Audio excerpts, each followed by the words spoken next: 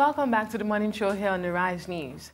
Joining us now to continue the conversation on the battle for presiding offices of the 9th National Assembly is APC House of Representatives member Honorable Mohammed Tahir Monguno, representing Jere Federal Constituency, Borno State. Welcome to the show, Honorable Member.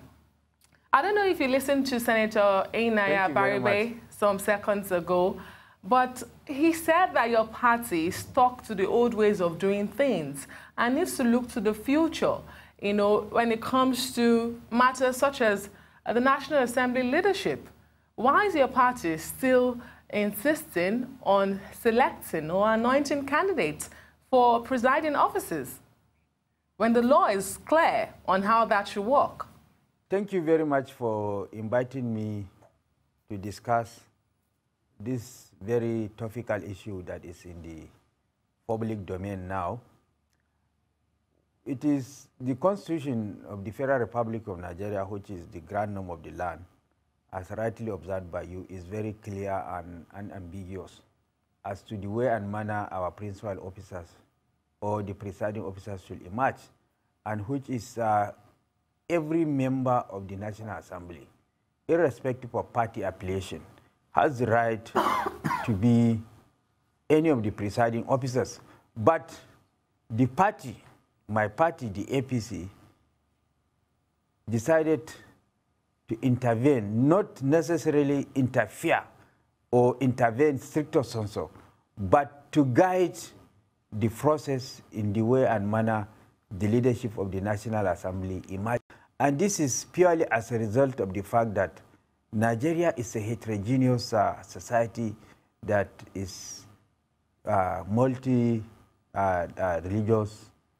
with a lot of ethnicities, regions, and what have you. So there is a need in the emergence of the presiding officers of the National Assembly to balance this peculiarity of the Nigerian nation state being heterogeneous in nature, and the fact that the APC is a fun Nigerian party that cut across all the nooks and crannies of this country.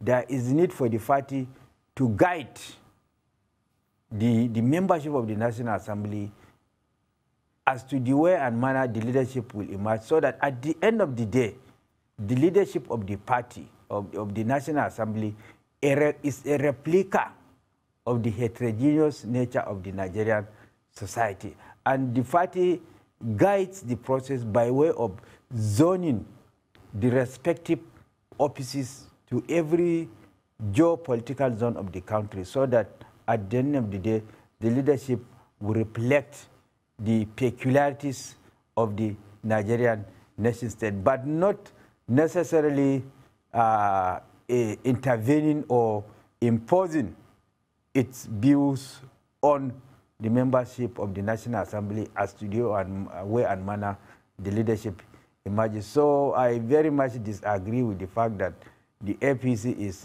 following the old ways of doing bad things, of imposition and what have you. And I want to assure you that the leadership of the APC is not micromanaging the process, but is only zoning these offices to respective geopolitical zones to reflect the peculiarity of the Nigerian society.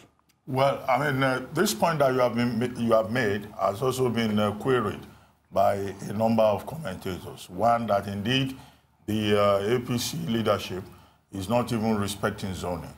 And people who make that point, they draw attention to the fact that the proposed Senate President for the 9th Assembly is from the North, and the proposed Speaker is from the Southwest, even when you have a president from the Southwest. Even CAN, as a Christian Association of Nigeria, has talked about balancing along religious lines. Now, Oshomole, the chairman of your party, has been specifically accused of conducting himself after the fashion of a dictator. Do you agree with that? And then why are you not in the race? I read an article saying that Honorable Monguno is the best choice from the Northeast, but you don't seem to be interested. Why? Well, you know, initially let me ask the personal, answer the personal question that you have asked me as to why I'm not in the race anymore. Initially, I was in the race before the zoning of the offices by the leadership of the party. But when the zoning came out, the position of Senate President has been zoned to the Northeast, and I am from the Northeast, so I am being realistic. And also being a loyal party man, I have to jealously guard and protect the supremacy of the party. And being a loyal party man, I decided to withdraw my ambition to be the Speaker of the House of Representatives, because the position of Senate President has already been zoned to the Northeast. So, and there is no way both the Speaker of the House of Representatives and the Senate President will come from the Northeast. That is the reason why I decided to step down my ambition to be the Speaker of the House of Representatives, being a loyal party man. Then with regard to the issue of right now, the party has zoned the president to the Senate President to the North, and then the Speaker to the Southwest, of which the Vice President is also coming from the Southwest. I think this is also done in tandem with best parliamentary practice that is obtained all over the world. The best parliamentary practice that is obtained all over the world is whenever the leadership of a party in the parliament, whether it is in the minority or it is in the majority, becomes the ruling party. The leadership of the members of that parliament that has now assumed the role of a ruling party automatically metamorphoses to be the Speaker or the head of parliament. That is the best democratic practice, and Nigeria should not be an exception to that. For example, in the US, where we covet our own presidential system of government, Nancy Pelosi was the minority leader.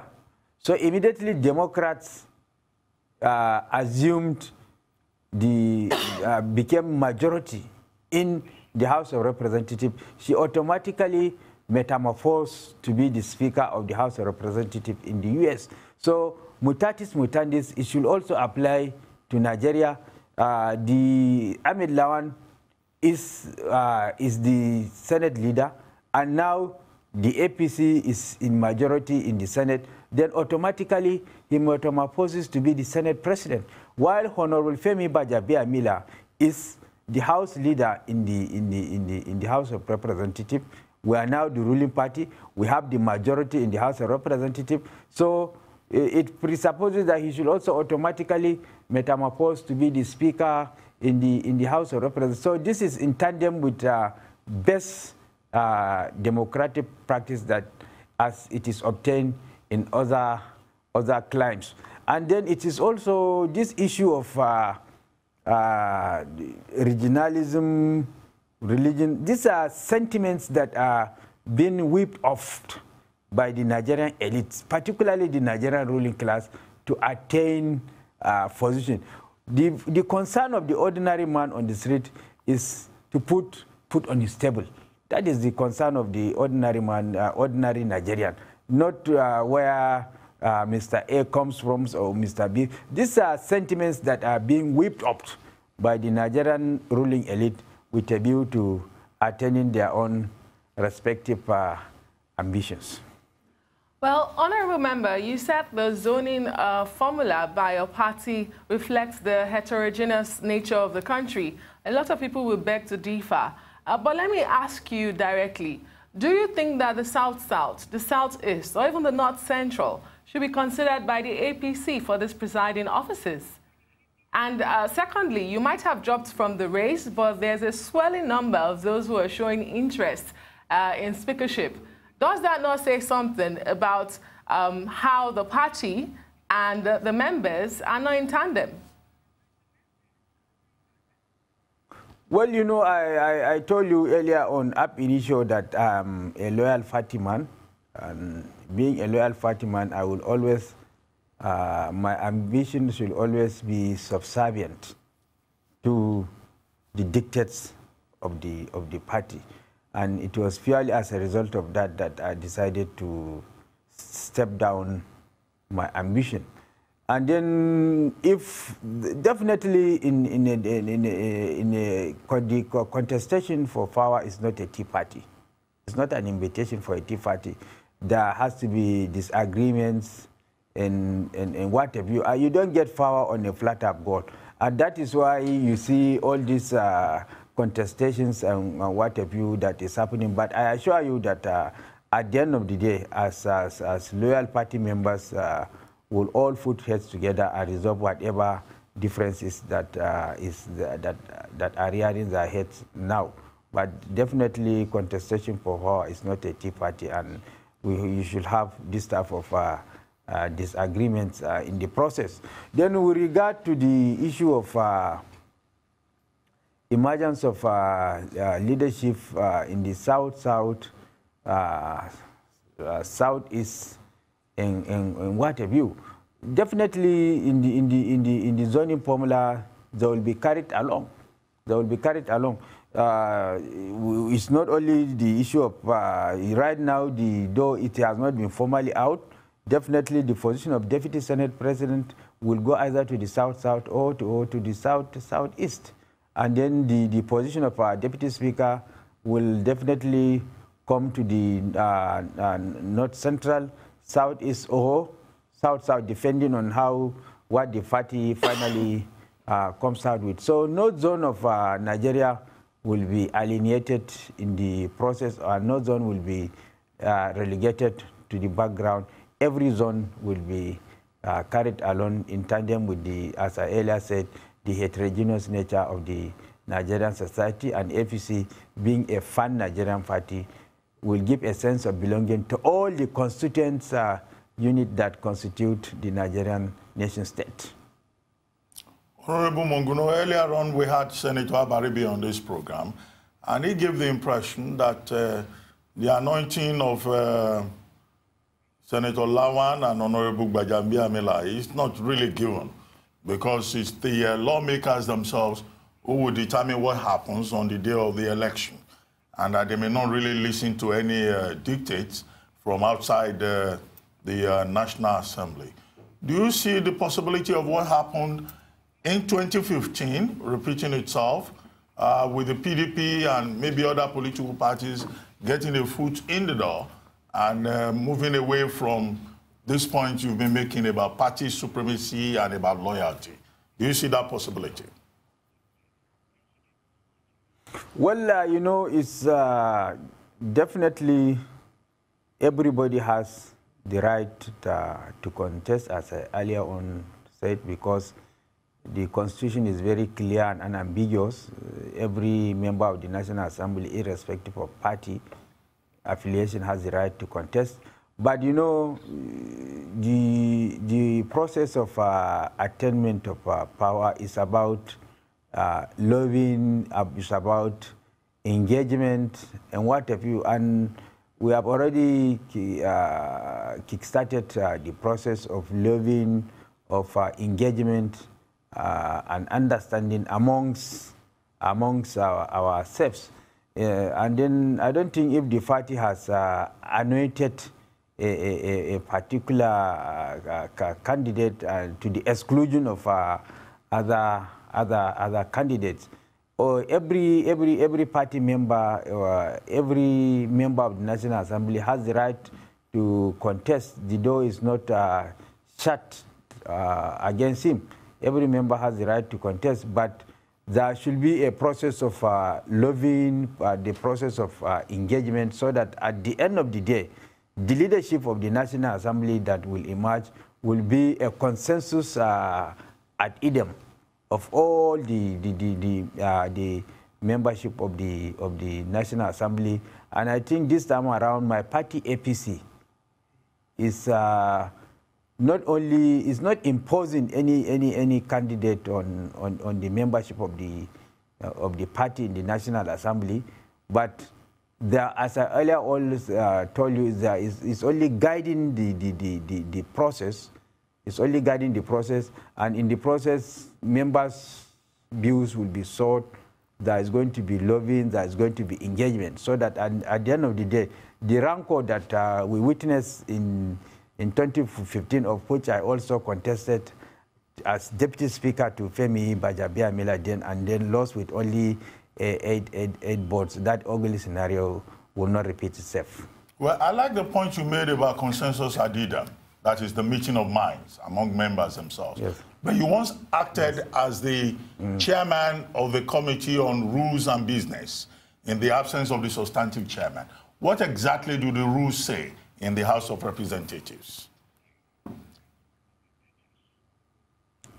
Well, the rules is very clear. It's about just like the Constitution, because the Constitution, as I said, is the supreme law of the land, and any law that is inconsistent with the provision of the Constitution is null and void to the extent of its inconsistency. So the rules of the House, which the House derive its powers from the Constitution to make the rules, is also very clear. Every member of the National Assembly has the right to contest for all the position of our presiding officers, but you have to be a ranking member. You have to be a ranking member for you to contest as a presiding officer. If you are not a ranking member, you cannot contest. And then I think the wisdom behind the draft of this law is that in any venture, you need experience. Experience matters a lot. And that is why the idea of being a ranking member before you contest for the position of a presiding officer, either in the Senate or in the House of Representatives, was instituted to give prominence and respect to experience, which comes with a lot of wisdom. Well, clearly there's a sharp division. That is the provision of our rules. Okay. Clearly there's a sharp division within the party and the lawmakers from all of this. But do you think that this anointed candidates of Senator Lawan and Honorable Femi Gbajabiamila is capable of uniting the party and the lawmakers? Or do you think that the leadership style of Adams Oshiomhole and the rhetoric from the national leader Bola Tinubu saying that if you do not want what we want, then you can leave the party, will be adhered to? What do you think will play out at the end of the day?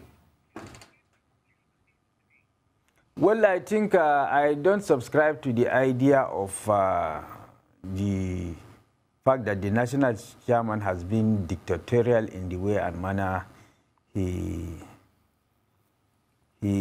runs the affairs of the party. I don't subscribe to that idea.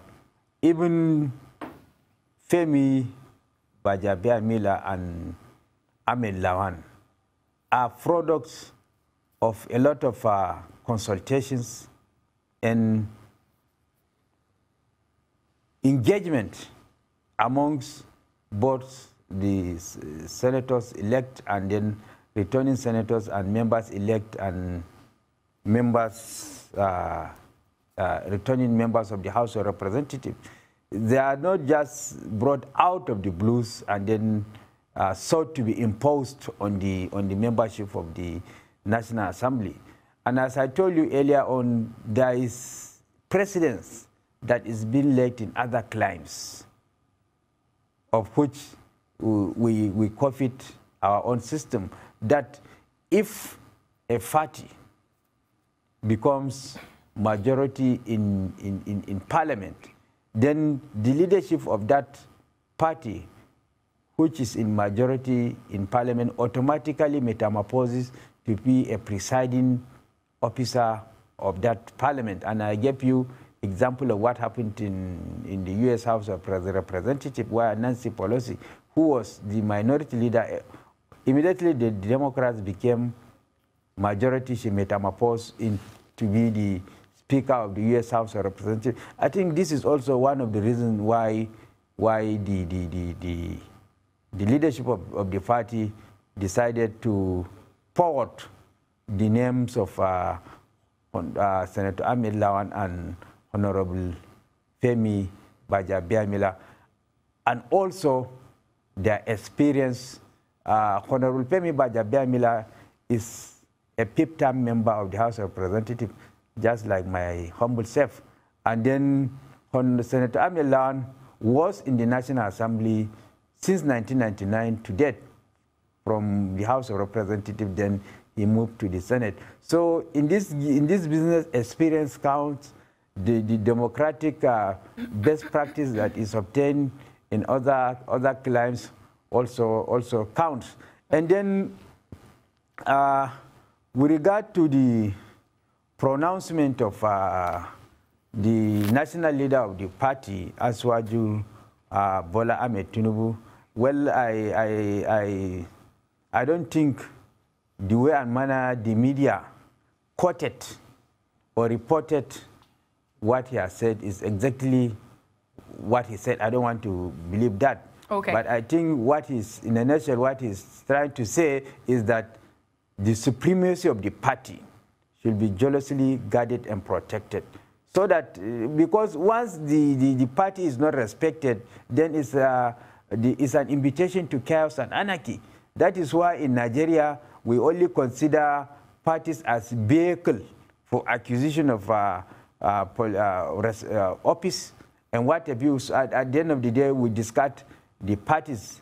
So it is high time we institutionalize the culture of supremacy of the party, so that the party will be respected. Everybody should know that it is through the instrumentality of the party that you attain this position, and therefore you must always be subservient to the dictates of the party, so long as it is in the national interest. And we wish you and your party the best going forward. Many thanks, Honorable Member of the House of Representatives, Mohammed Mongunu, for joining us on the morning show today.